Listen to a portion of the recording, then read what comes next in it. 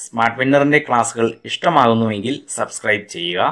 Right സൈഡിൽ കാണുന്ന bell button കൂടി അമർത്തുകയാണെങ്കിൽ വീഡിയോ അപ്ലോഡ് ചെയ്യുന്ന സമയത്ത് തന്നെ നിങ്ങൾക്ക് ലഭിക്കുന്നതാണ്.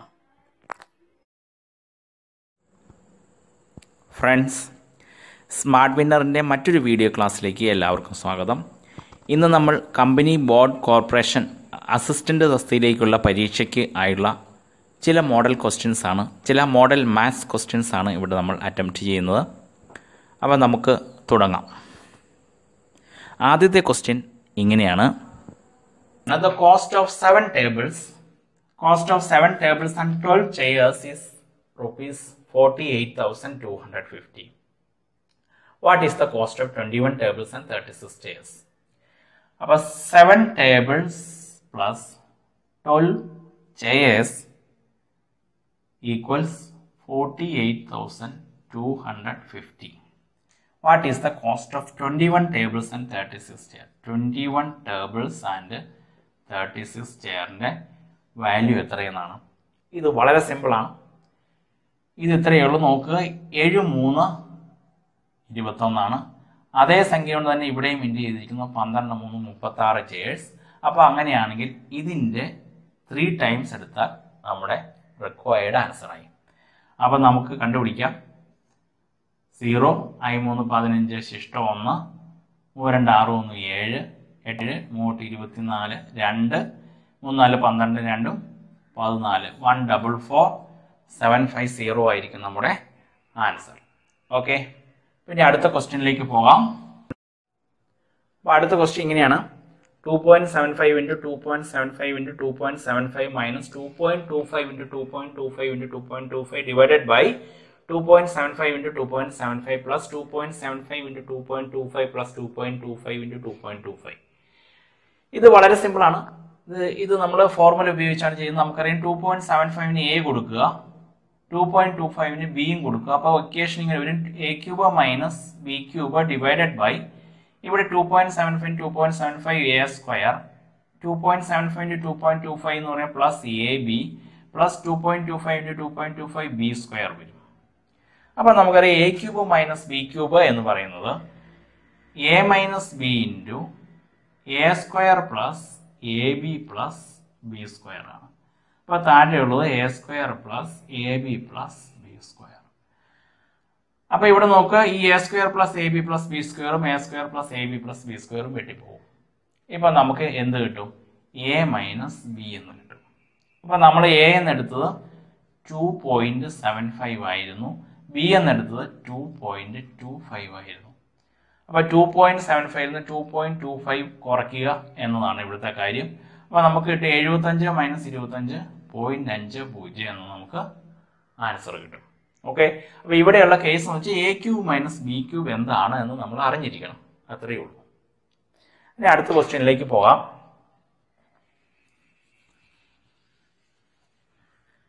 അടുത്ത ക്വസ്റ്റ്യൻ ഇങ്ങനെയാണ്. If A by B equals C by D equals E by F is equal to 3.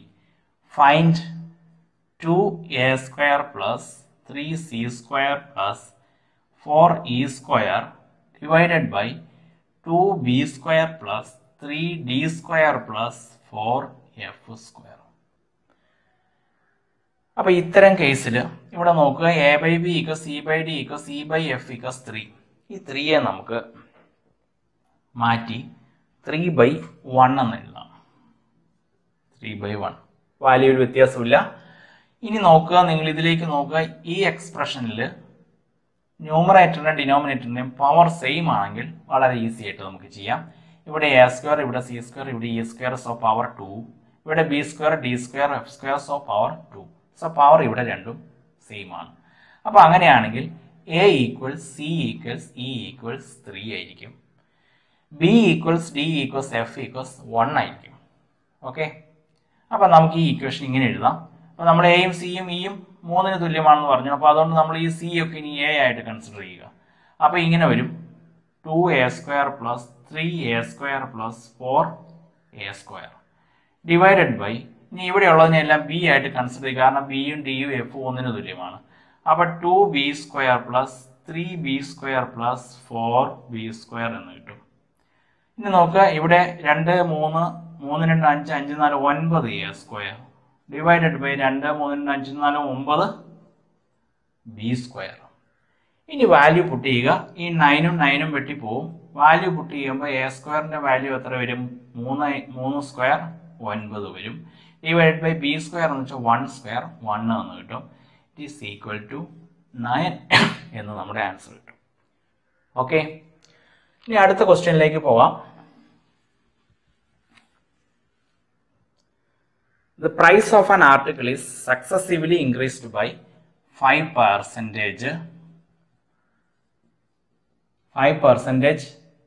and 8%. ആദ്യമേ 5% ആർട്ടിക്കിളിന്റെ വില കൂടി, പിന്നീട് വീണ്ടും 8% കൂടി.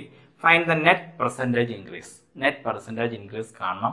ഇത്തരം കേസിലെല്ലാം നമ്മൾ ഉപയോഗിക്കുന്ന ഒരു ഇക്വേഷൻ ആണ് X plus Y plus X Y divided by 100. അപ്പോൾ ഇത്രയേ ഉള്ളൂ. ഇൻക്രീസിന് നമ്മൾ പോസിറ്റീവ് കൊടുക്കണം, ഡിക്രീസിന് നമ്മൾ നെഗറ്റീവ് കൊടുക്കണം. അപ്പോൾ ഇവിടെ രണ്ടും ഇൻക്രീസ് ആയതുകൊണ്ട് രണ്ടും പോസിറ്റീവ്.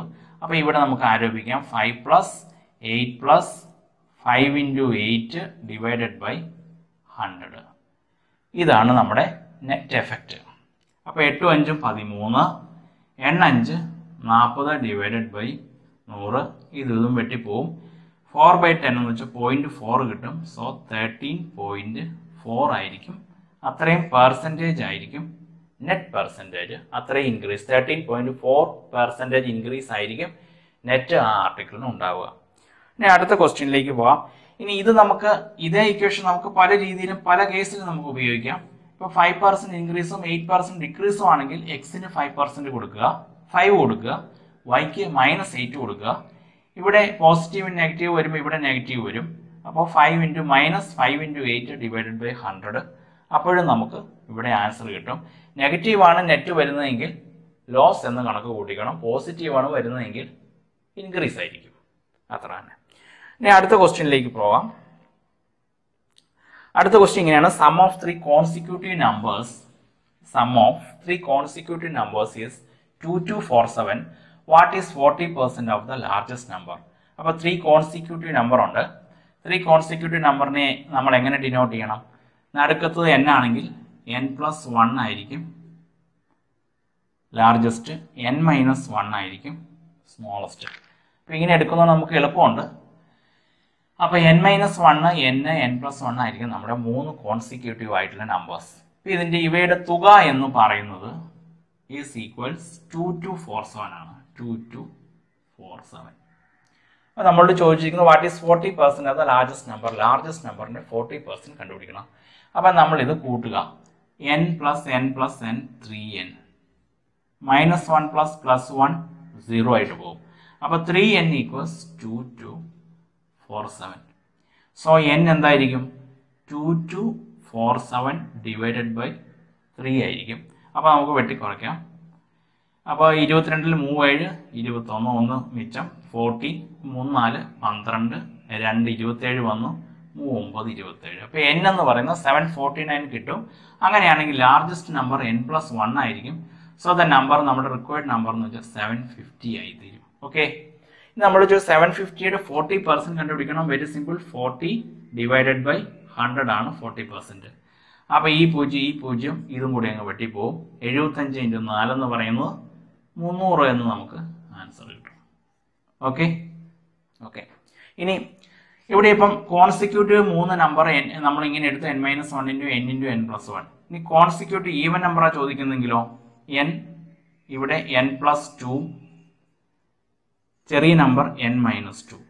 അപ്പോൾ ഇങ്ങനെ വേണം എടുക്കുക, n-2 n+2. അപ്പോൾ നമുക്ക് കുറച്ച് എളുപ്പം ഉണ്ടാവും. കൂട്ടുമ്പോൾ ഈ -2 +2 പോവും. 3n = എന്ന് കിട്ടും. അഥവാ 3 കോൺസിക്യൂട്ടീവ് നമ്പറിന്റെ സം എന്ന് പറഞ്ഞാൽ 2 2 4 7 എന്ന് പറഞ്ഞാൽ നമുക്ക് അതിൽ നിന്ന് കണ്ടെത്താം 2 2 4 7 ഡിവൈഡ് ബൈ 3 എന്ന് പറയുന്ന അടുത്ത നമ്പർ കിട്ടും. ഓക്കെ, നമുക്ക് അടുത്ത ക്വസ്റ്റ്യനിലേക്ക് പോവാം. അടുത്ത ക്വസ്റ്റ്യൻ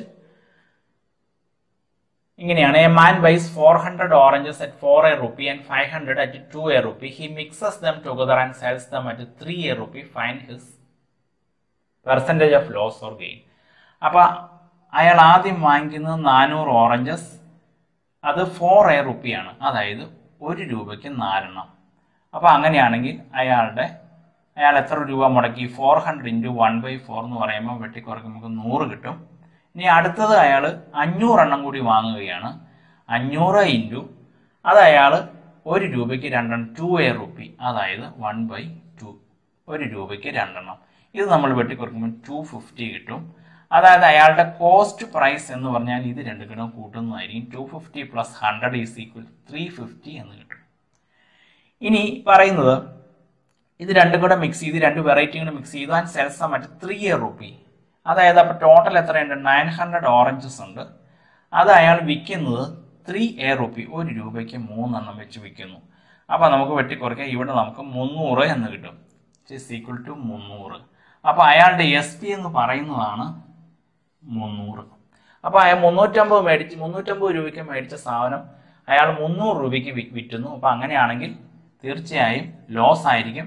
അപ്പോൾ നമുക്ക് ലോസ് പെർസെൻറ്റേജ് കണ്ടുപിടിക്കണം. ലോസ് പെർസെൻറ്റേജ് നമുക്കറിയാം, loss divided by CP × 100. Simple. അപ്പോൾ ഇവിടെ ലോസ് എന്ന് പറഞ്ഞാൽ എത്ര കിട്ടും? 50 രൂപ. 50 രൂപയാണ് അയാൾക്ക് ലോസ് ആയിരിക്കുന്നത്. CP എന്ന് പറയുന്നത് 350 ആണ് × 100, ഇത്രയും പെർസെൻറ്റേജ് ആയിരിക്കും. അപ്പോൾ ഇവിടെ നമുക്ക് വെട്ടിക്കുറയ്ക്കാം. 7 35. അതായത് ഞാൻ ഇങ്ങോട്ട് എഴുതുവാണ് 100 / 7% ആയിരിക്കും ആൻസർ.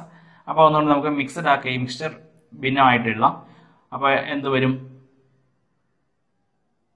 ഇവിടെ 10 1, 3 വരും 30, 7 4 28, പിന്നെ ബാക്കി 2 മിച്ചമുണ്ട്. 14 and 2/7 എന്ന് കിട്ടും.